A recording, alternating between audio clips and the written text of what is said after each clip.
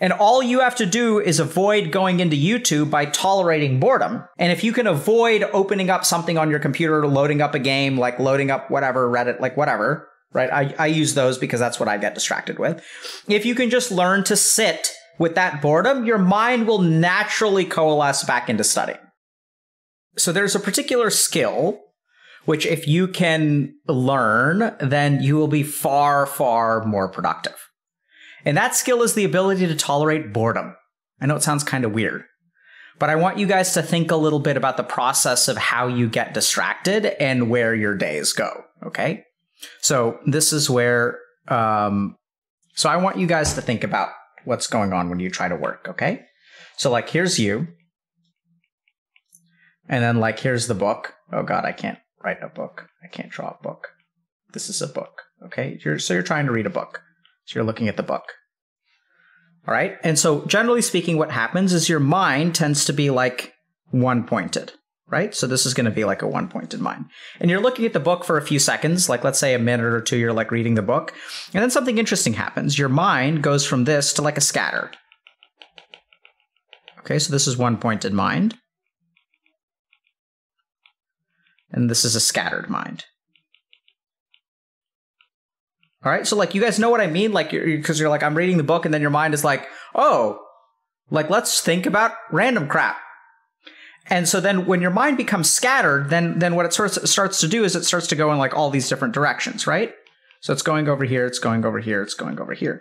And then what used to happen is that over time, you'd like your mind would wander, like 5 minutes would pass, you'd be sitting at a library, and then the mind eventually like coalesces back into a one-pointed mind, and then you're focused on the book again. And if we think about the process of studying, what it is like, it's like focused mind, and then it scatters again. And then it goes back to focused. And then it scatters again. And on good days, you know, your focused mind is longer. And then the scattering is shorter. Right? So like generally speaking, as you study, this is the pattern of mind. Does that make sense? So your mind kind of coalesces, and then it's like one-pointed again. And then, you know, there are some things that can help this, like, you know, caffeine helps this process, usually, unless you have too much. You know, so like stimulant medication from ADHD helps this process. And so there are all kinds of things that can kind of cause you to coalesce your mind. So we also taught, so another important part of this process is something called dharana and pratyahara. So we've talked a little bit about these, but that's not going to be our focus today. These we can sort of explore a little bit later, okay? So dharana is focus. So these are like meditation techniques that train your mind to become one-pointed. Pratyahara is sensory withdrawal. So these are practices that essentially cause you to restrain the senses. So let's like think about this for a second. What are the things that shatter a one-pointed mind? So like, let's say I'm studying the library and then someone brings in like a plate of barbecue, right? So then like I smell the barbecue and then my mind shatters. Okay. Let's say that I'm studying and, you know, like I hear a ping on my phone. Someone just texted me. So BBQ, you know, sound from phone, notification, right? So, and then what this does is shatters my focus. So the reason is because my focus gets shattered by the indriyas, or the sense organs. So pratyahara is the practice of restraining your sense organs. So like keeping your eyes focused on what they should be focused on, getting your nose under control, getting your ears under control, like basically restraining your attention where you want it. Okay. That's not the focus today. So all of these are about moving from here to here, okay? But what we're gonna focus on today is not moving from here to here. We're gonna focus on this phase right here, because this is where a lot of people kind of mess up. So let's think about what happens when your mind is scattered. Okay, so the mind enjoys being focused and the mind enjoys being entertained.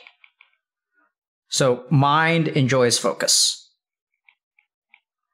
Right? And if we think about mind enjoying entertainment, what is entertainment?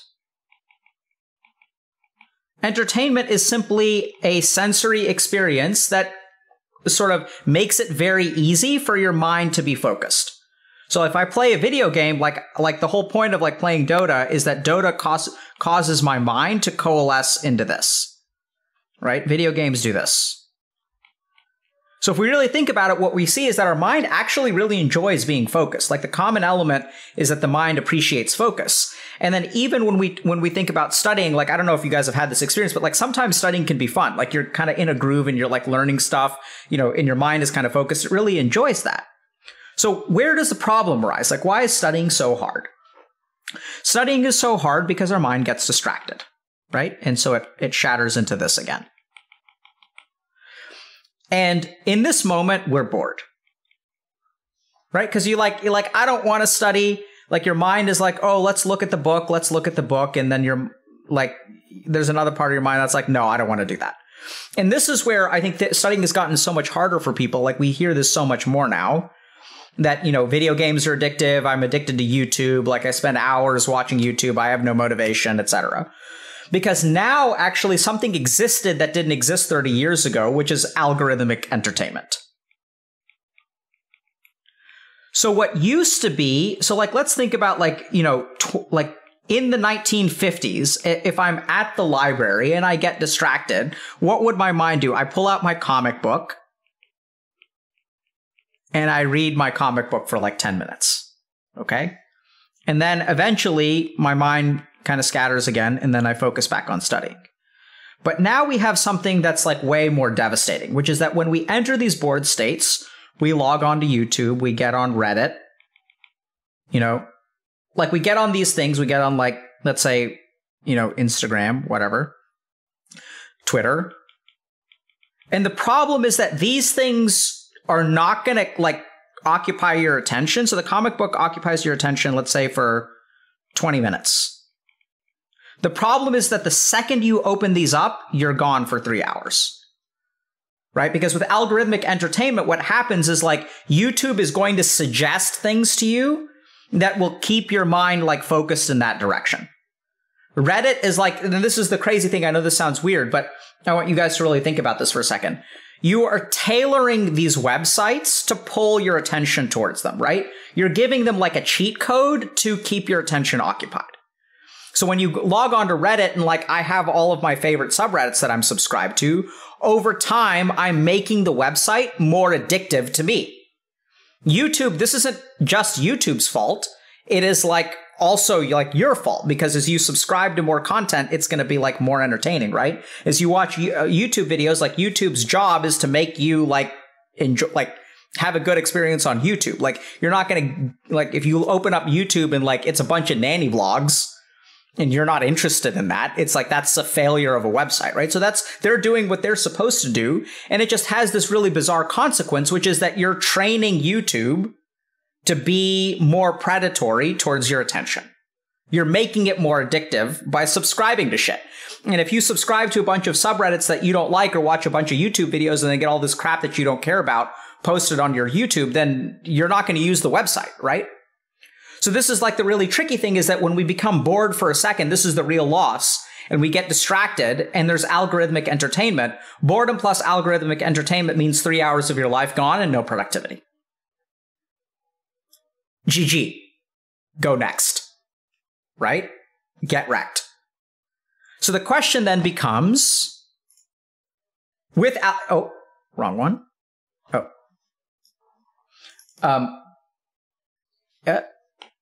The question then becomes like, what do we do about this, right? So like once we slip down this road, we're gone. The 3 hours is the price that you pay. Because Reddit is designed, YouTube is designed to restrain your attention. So what they're going to do is they're going to take your attention away from studying. Okay? Because that's what they're going to do. So then the question becomes like, and then people ask like, you know, oh, how do I stop watching YouTube? Like you can't, it's going to be really hard. Like once your attention is over here, to like pull your attention back towards studying, this is going to require a lot of effort.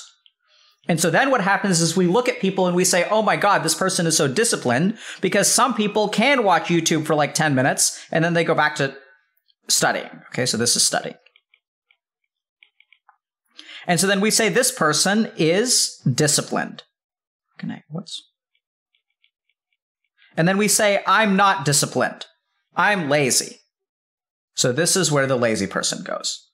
So the question is, okay, what do you do? So last week we talked about building conscientiousness. Okay, so how to move from lazy to being disciplined. But there's a real important secret here, which is right here. Because if you can avoid this step right here, then you don't need to be disciplined. You guys get this? And so then the question, if you can avoid opening up YouTube, because once YouTube is open, it's designed, they pay like people millions of dollars, like Reddit, whatever, all of these companies, right? They pay millions of dollars to different engineers to like make the website more usable by the users, like creating a good user experience. I don't think that they're like being, evil about it. That's just like, they're like, hey, we want to make a website better. And so the key thing is that once you go over here, you're screwed, finished. So how do you avoid this step? And then the answer is to learn to tolerate boredom.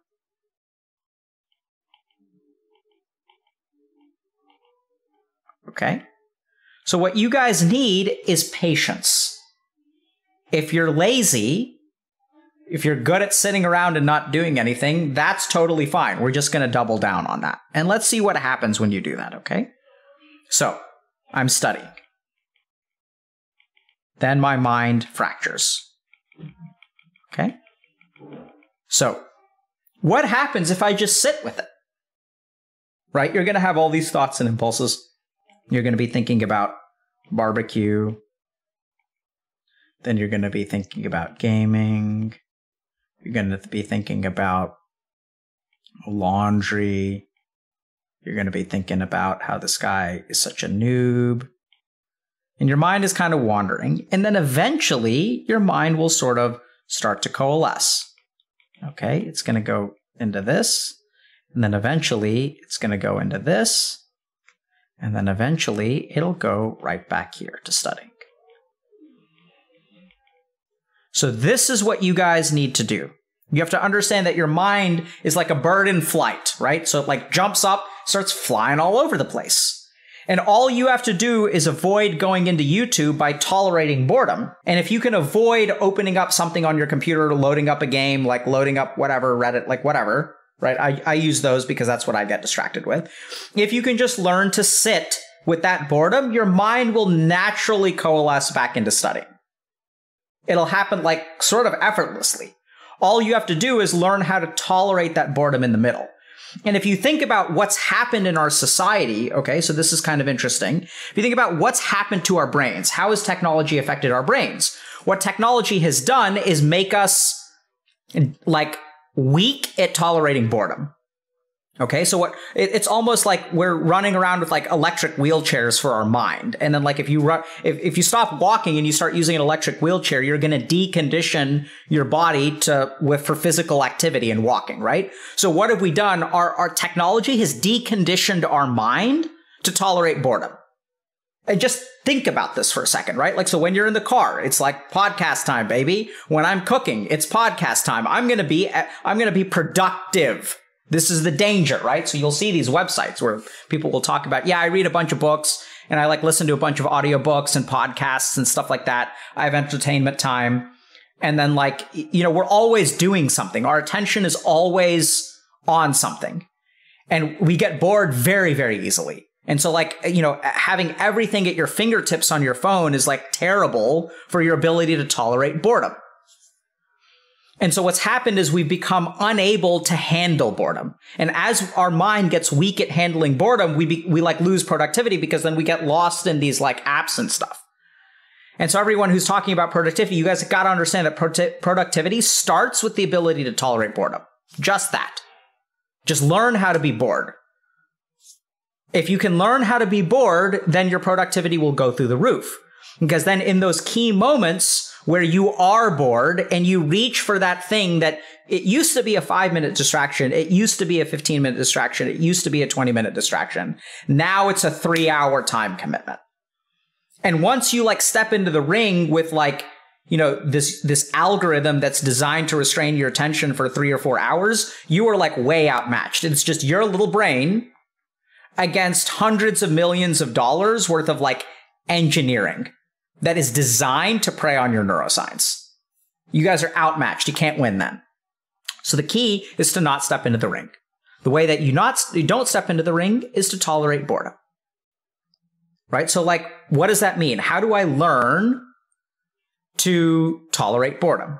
So we had a great exercise that one of our coaching clients came up with, fantastic and very difficult, is to sit and stare at a wall for an hour with no distractions.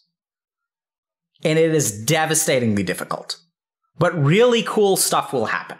Very, very cool stuff will happen if you guys just sit at a wall for an hour. I know everyone's like, oh my God, 1 hour of not doing anything. Oh my God, an entire hour of doing nothing. How am I going to tolerate that? Right? So don't even meditate.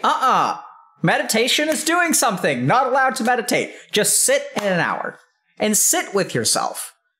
And then your mind is going to do all kinds of stuff. It's going to be like absolutely crazy for about 20 or 25 minutes. And then it's going to be like really awesome. Like the second half, if you guys can make it, like is going to be amazing because your mind is going to like come up with stuff and it's going to be like weird and entertaining. Sometimes what'll happen is like a lot of negativity will come up. You'll start to like realize how bad of a person you are and like how much of a failure you are and stuff like that. And everyone's like, how do I learn acceptance? Like, how do I learn to sit with it? That's the way that you learn how to sit with it. Right? Just sit and look at a wall for an hour. Just do nothing.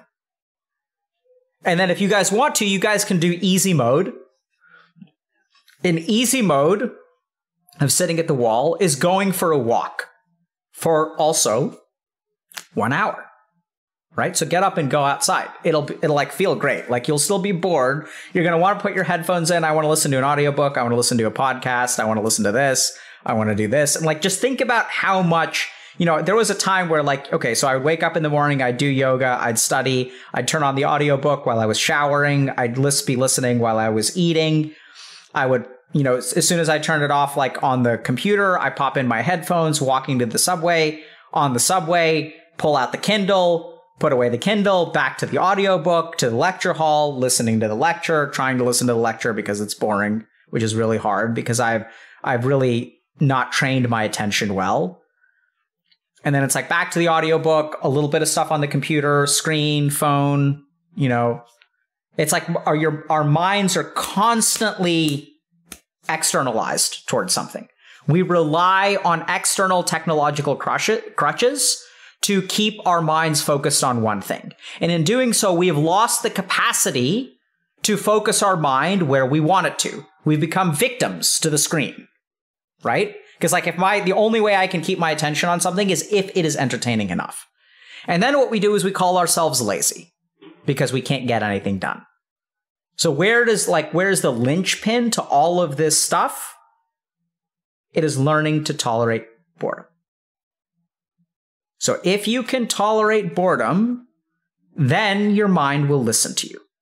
Because what boredom is the biggest rebellion of mind.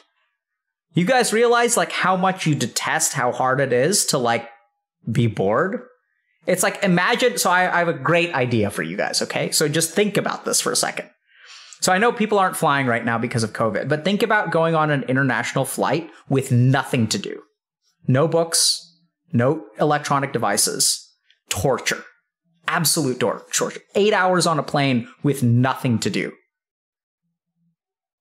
GG. Think about how much you detest that. And what is it that you face when you're on a flight with yourself with nothing to do? What's so bad about that? Literally, what is so bad about that? It is that your mind has no attention. Nothing to focus its attention. It's just you. You're just with yourself and you're bored with your mind. So if you want to go the marathon route, like take an international flight, I mean, don't do it now because of COVID, obviously, but like Think about that for a second. Like, think about how much of a victim you are and how poorly you are at tolerating your own company with just you hanging out by yourself. It's so terrifying. Terrifying. Absolutely terrifying. So this is the cool thing, is that all this stuff can be fixed. Right? All you have to do is learn to tolerate boredom. So just kind of going back to that. Okay, so like, oh, can't scroll. So it all comes back to this right here. And if you can learn how to sit still with this, then your mind will naturally return to focus. Right? Because eventually what will happen is and if you guys are wondering about how is that so natural, because your mind hates boredom, right? So at some point, your mind is eventually going to say, anything. I've been sitting on this flight for 6 hours with nothing to do. Give me a chemistry textbook, please. Anything to stop having nothing. Chemistry, physics, whatever. I'll take anything. Anything, master, please. Don't make me do this anymore. I give up. I'll do whatever you want. I'll even study for my test. Please. Right? Because normally, you are the slave and the mind is the master. And the goal of what we do here is training you to be in charge of the mind. So I'll leave you guys with one analogy.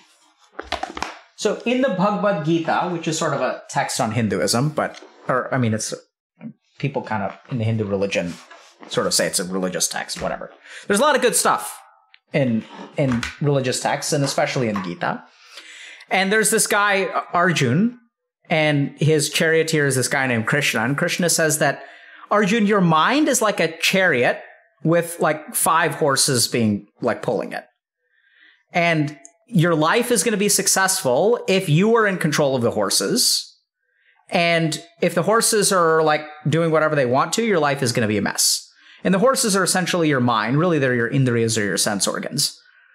But it's like, who's controlling? Like, are the horses, is your mind controlling you, or are you controlling your mind?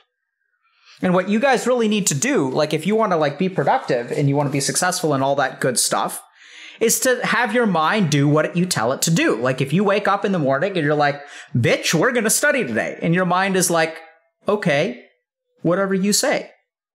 But otherwise, it's the other way around. It's like your mind is like one of these kids who's like a complete spoiled brat. And the kid is like, we were going to do this today. I don't want to study. Fuck you. I'm going to play LOL all day. What are you going to do about it, Mom? Fuck you. GG.